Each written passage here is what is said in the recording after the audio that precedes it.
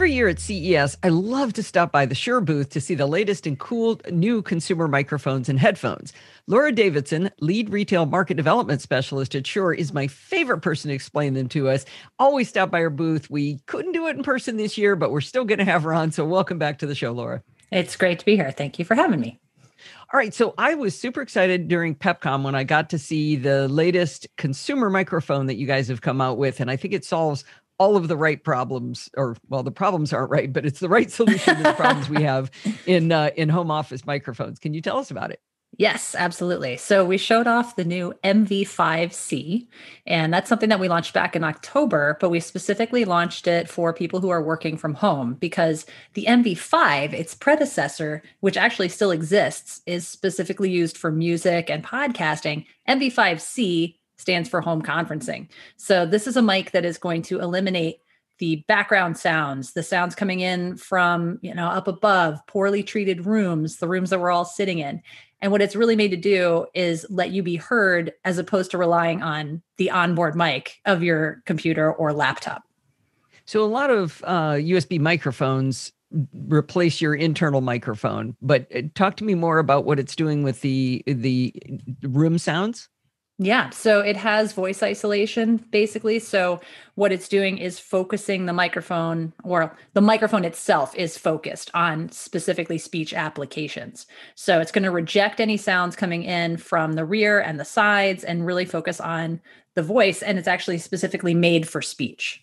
Oh, okay. Fantastic. So not so much for trucks driving by and fire engines and dogs barking, more for speech.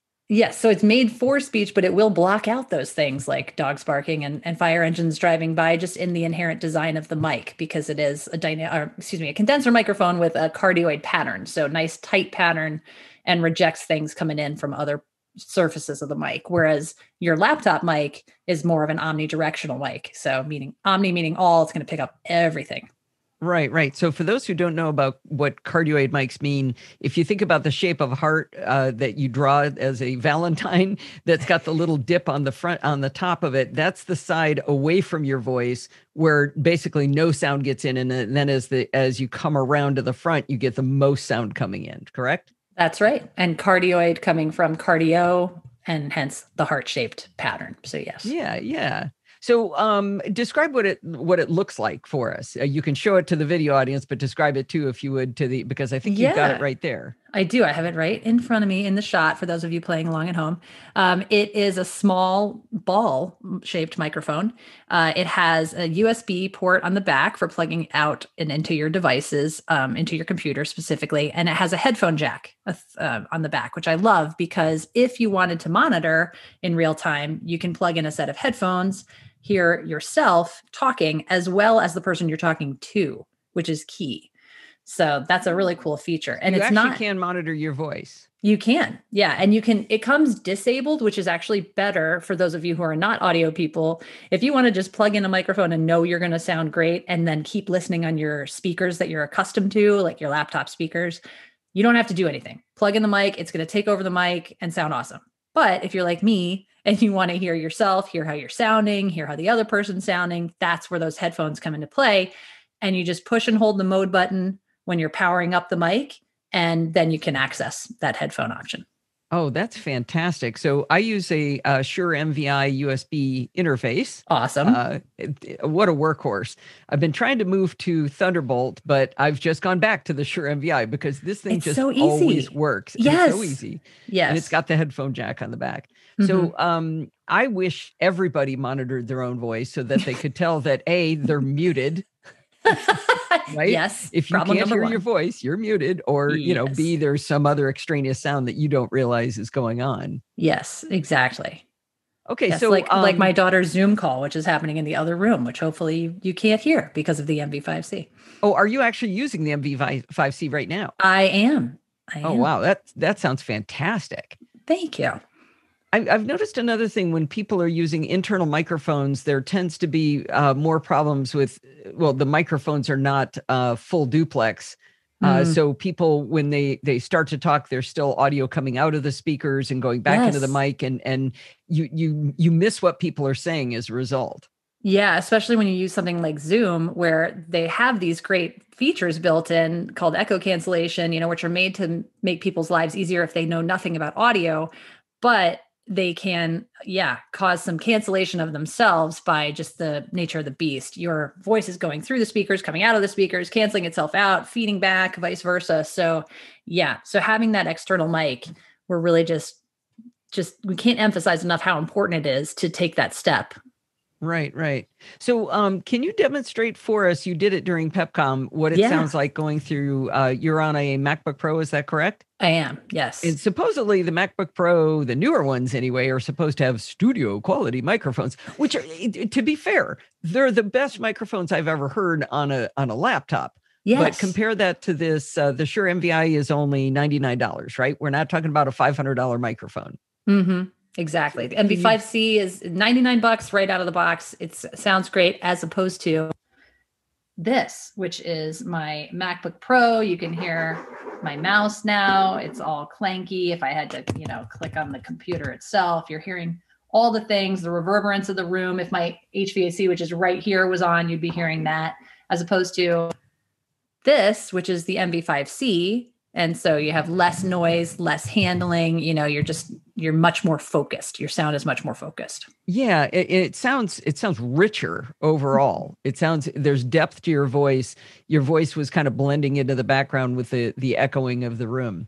Right. And it's also, I think a lot of people think, well, why would I need to do that? It's not just for your benefit, it's for the benefit of the people who are on those millions of Zoom calls with you every day, because it's really fatiguing to listen to somebody whose voice sounds watery, underwater, garbled, etc. So do your friends a favor, do your coworkers a favor, do your spouse or your partner a favor. If you're screaming across the dining room, hoping that your colleagues can hear you, they probably can't. Get an external mic. That's true life story for my neighbor. That's why I say, because he was Yeah. shouting across the dining room. Maybe you really want to buy this for your friends and family and Yes, coworkers, you really do. Because you're the one who has to listen to it. It's funny you should use that exact phrase, because right as you were started that sentence, I was going to talk about Father Roderick does podcasting. And I remember many years ago, like 10 years ago, he said, bad audio is fatiguing. It It was that is. exact word that you said. You ever tune into a podcast and the levels are off, or there's some noise in the background, and you feel exhausted trying to, you have to expend effort trying to hear. And that's not, if your message getting across is what you really want. So having a better microphone makes a big difference. It does. Now, you mentioned USB. I saw on the at the Shure website that this comes with the USB-C cables, or USB cables, USB-C and USB-A. Yes, correct. And then what is the interface into the mic itself? It's micro USB. Micro USB. Okay. Yes. So you're still going to make us figure out which way to turn that connector. I know. But we wanted to get this out in a timely manner because it was so relevant right now. So that's why we were able to pivot so quickly and create the MV5C from the existing MV5. Otherwise, we'd have to retool it. So, gotcha. Yes, gotcha. It's micro. Now, it also comes in, it's in its own stand, correct? It is. Yeah. So it has this cool stand. This is how it goes. So it's a metal circle with kind of an arc coming up. It looks futuristic. I like it. Yeah, thank you. And so you can also screw it into, I don't have one handy, but something like a Manfrotto Pixie tripod stand. Okay, so it's got a quarter 20 screw on it on top. Correct. So you could put it at any height. Yeah. And you can also sit it directly on the desktop. It's got a little flat spot, so it will sit. As long as you don't have a cat to come knock it over. Yeah, the cat would definitely think it's a fun toy. Yeah. So we're not responsible for that. Exactly. Now, you guys also have some Bluetooth noise canceling headphones you wanted to talk about. Yeah, we do. So these are the Aonic 50s. And this is the new color variant. So we have them in brown and black, and now this awesome white color, which I'm kind of obsessed with. They are noise canceling, Bluetooth. And what I like about them is this tactile touch control. For those of you not able to see me, there's a switch that you actually use your finger on. So you're not swiping or tapping or hoping something's actually working. You feel it when ANC is turned on. And as well as your control buttons for your volume and activating the voice assist. It gives you 20 hours of battery life, folds flat, and has the nice little marks on the inside so you can see which ear to put it on. So there's no guesswork there. And they just sound incredible. I mean, anything we make sounds great, but these are I love them. I'm obsessed. Very nice. They look big. They look big and soft and squishy, and the headband looks soft and squishy. Yeah, they do look big, but that was to scale for those playing along at home. But yeah, they're really, really comfy to wear for long periods of time because we make headphones for mastering and mixing applications. We know that comfort is so important. And because these are for people who are traveling and listening to music at, their own leisure, we want it to be a nice experience all around, sound great and feel great. I personally choose my headphones based on how they feel, not on how they sound. That is like my number one criteria. Because if I'm going to be wearing them for 4 or 5 hours a day while I'm working, then I need them to feel good. That is the number one thing. Doesn't matter how good they sound if they feel bad. The second criteria is how they sound. That makes sense. Yeah. Do they come with a case? They do. Hold on a second. I have one right here. Not that we're mocking Apple at all there. Okay. Yes, they come with a case, which is a little big, but I love it because it just slides right in my backpack. It's thin, so I like that. Okay, so it's thin, but it's now hold it back towards your head. It looks like it's the size of a dinner plate, but it's more a little bigger than your head. It is. Yeah, big. It is a larger size, but here it is with the headphones, the black headphones inside, and comes with a cable. Sorry for the zip or the Velcro. You don't have to pay $30 extra for the cable. That's weird. You don't. I know. Imagine that. So yeah, your charging cable and your listening cable. So you can listen to it wired, should you so desire. All right, great. And how much is the Ionic 50 Bluetooth noise canceling headphones? They are $399. $399. So right in the actually, we had a price drop. So actually, I'm going to confirm. Don't quote me on that yet. Let's do some exciting. I know. But wait. Yeah, I know. Well, for the holidays we did, and it was very exciting because they're awesome and we want everyone to experience them. But I just don't want to give you the wrong I see $349 on your website. That's it. That's right. So they started $399 at CES last year. They are $349. I just wanted to make sure. So. All right. That's great. So if you plug them in wired, then you would be able to use them for podcasting. Yeah. For actually or listening to a Zoom call. You wouldn't get that lag that you get with Bluetooth. Correct?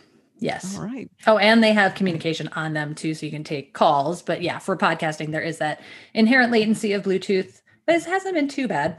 I use them on calls during the day when I don't feel like listening to my speakers anymore. Right. It's just if you're monitoring yourself, you'll go insane. Yes, you will. You will with the little latency. Yeah. Mm-hmm. Right. So you said for taking calls, you don't mean there isn't a built-in mic on them, is there? There is. Yes. Oh, there is. Oh, yes. Okay. Of course. Yeah. So cool. You can take calls right there. All right. Well, cool. Yeah. Well, this is fantastic. I love the stuff at Shure. I always love what you guys have. And I appreciate you coming on the show. If people want to find out more about the Shure products, they go to Shure.com, Shure.com. All right. Well, thank you so much, Laura. This has been fantastic. I'm excited. I'm especially excited about that microphone. I have a feeling I'm going to stocking stuff for that bad boy to everybody I know. I did. My father-in-law got one this year. So 2 thumbs up. Thank you for having me. All right. Hopefully see you in person next year. Definitely.